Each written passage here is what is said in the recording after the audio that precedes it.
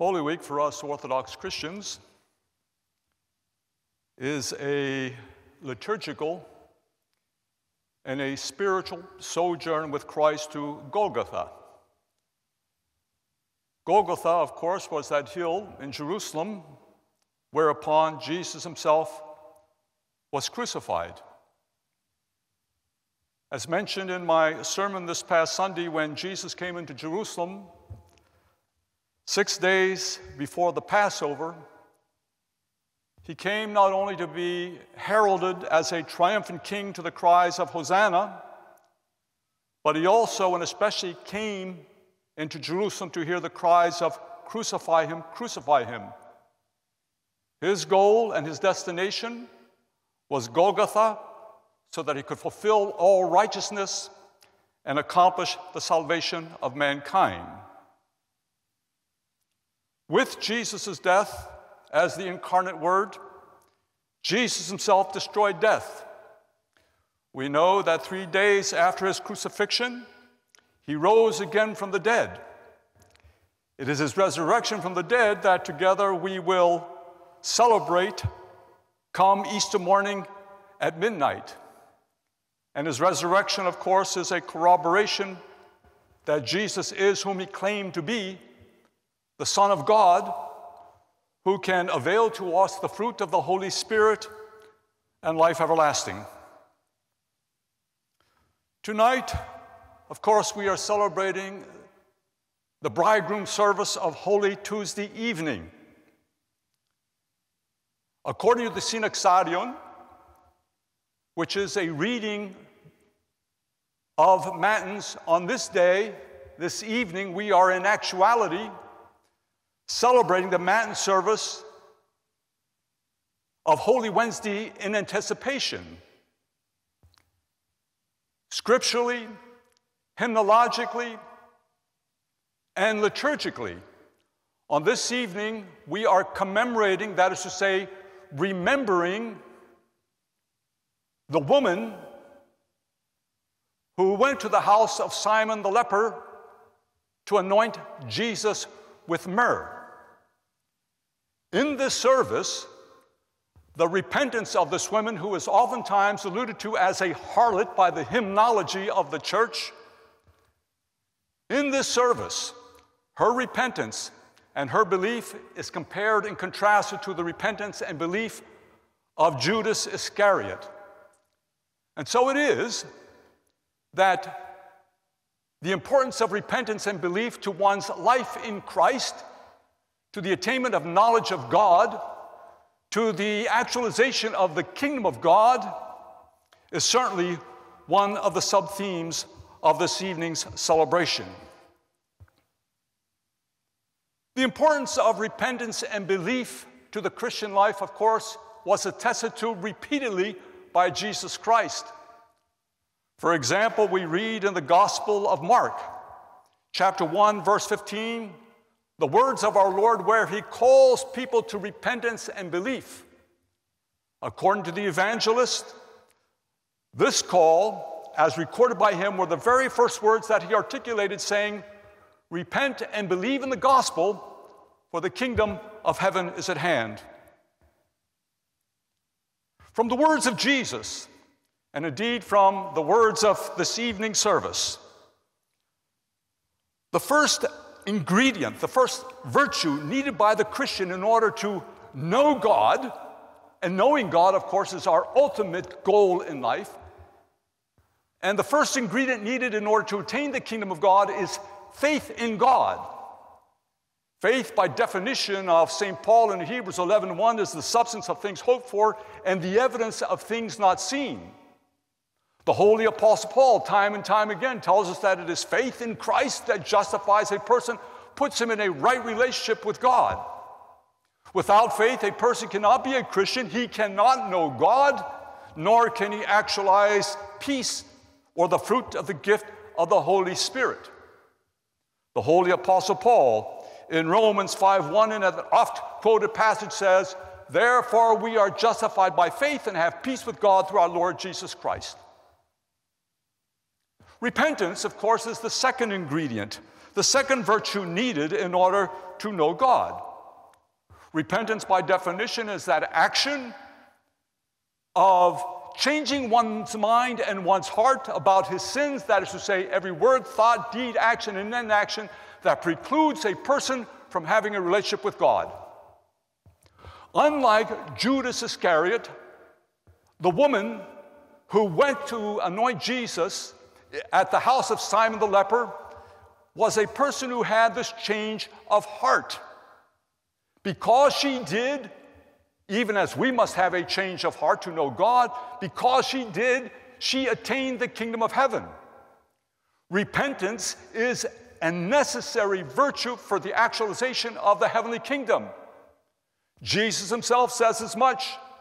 In the Gospel of Matthew 18:13, he says, unless you repent, unless you become like a child, unless you have that innocence of a child, you shall not enter into the kingdom of God.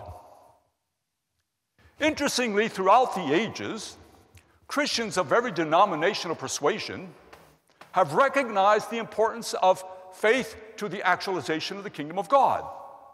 But what many Christians fail to realize, especially those who believe that we are justified by faith alone, is why repentance is exalted together with faith.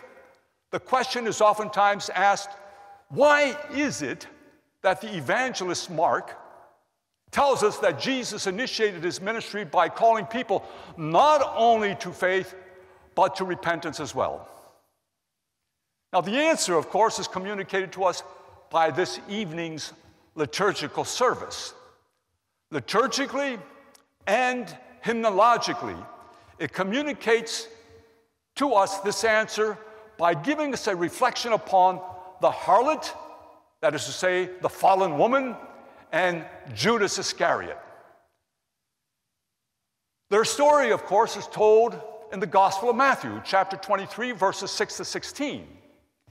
Interestingly, this is not the gospel reading for this evening, keeping in mind that this evening service is the matin service of Holy Wednesday in anticipation. The gospel lesson where the story of the harlot and Judas Iscariot is read for us is at the divine liturgy that is celebrated on Holy Wednesday. To understand what is going on liturgically this evening, we have to be familiar with this gospel lesson. So allow me to encapsulate what its message is.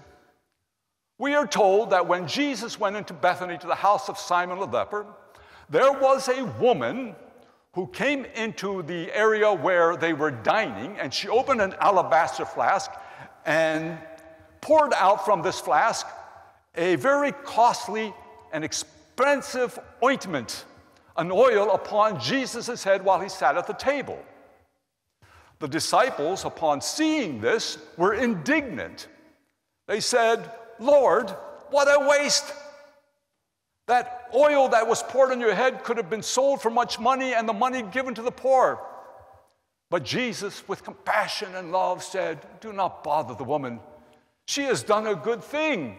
The poor you have with you always, but me you do not always have. She has poured this oil upon my body in preparation for burial."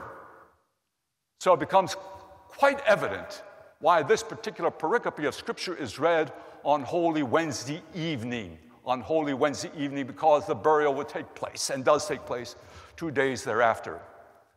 Now, in that same passage, we are referenced to Judas Iscariot and the dastardly deed of which he was guilty. We are told in just 2 to 3 verses, verses 13 to 15, the following.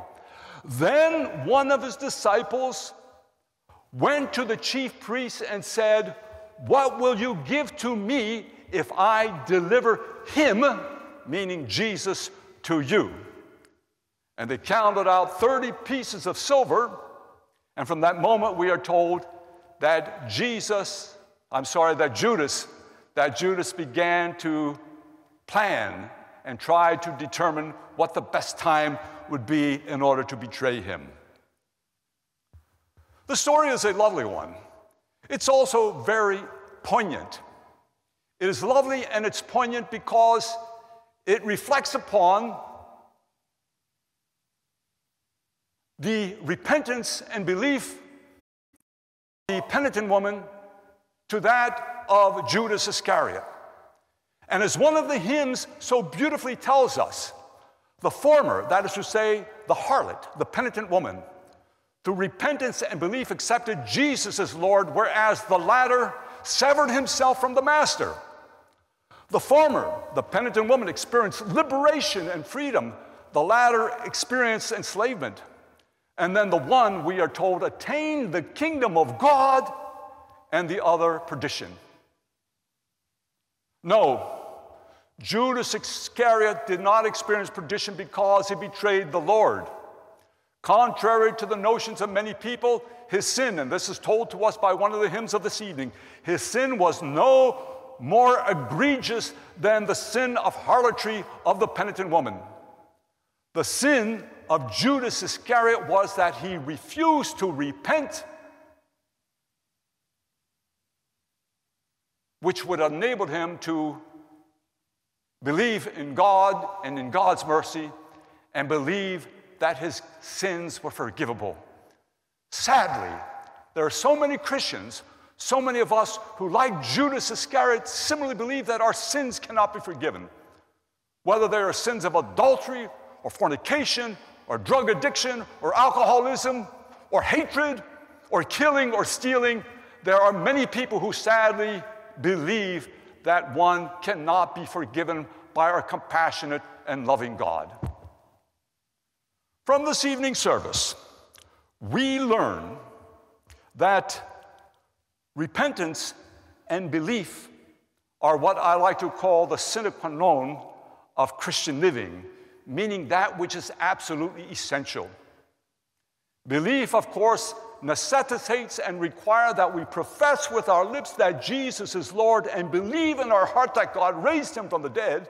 And so that we might more strongly believe in our heart that God raised him from the dead is why the church enjoins us to go through the great Lenten struggle and journey that leads to Pascha, that commemorates the resurrection of our Lord.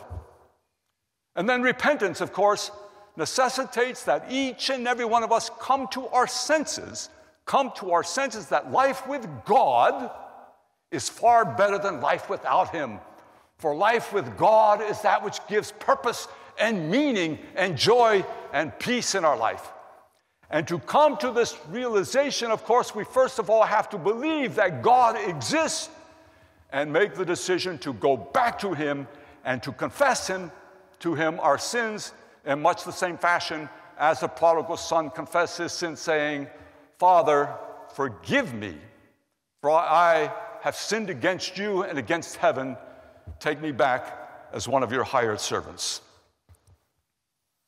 I'd like to conclude by quoting the final words of one of the hymns. Won't quote them, I'll paraphrase them. One of the hymns of the Lauds. The Lauds are those hymns that we call the Any, or the hymns of praises that usually and typically are sung near the end of the Orthros service. And I quote them because they encapsulate that spirit of penitence and belief that ought to be manifested and existentialized by all Christians who truly want to know God and attain the kingdom of God. And this is what that hymn says, paraphrasing the words. It says, "Fearful is the rashness of Judas. Blessed is the penitence of the penitent woman. Grant us, O God, a spirit of repentance and faith, and save us."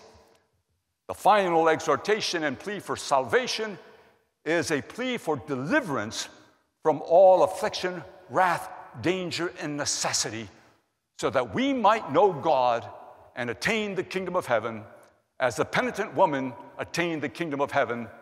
And by the way, and parenthetically, the penitent woman in our Orthodox Church is sometimes regarded as being Mary Magdalene, and she certainly is regarded as being the protagonist of the Kassiani hymn, which is so beautifully sung on Holy Tuesday evening in our Holy Orthodox Church.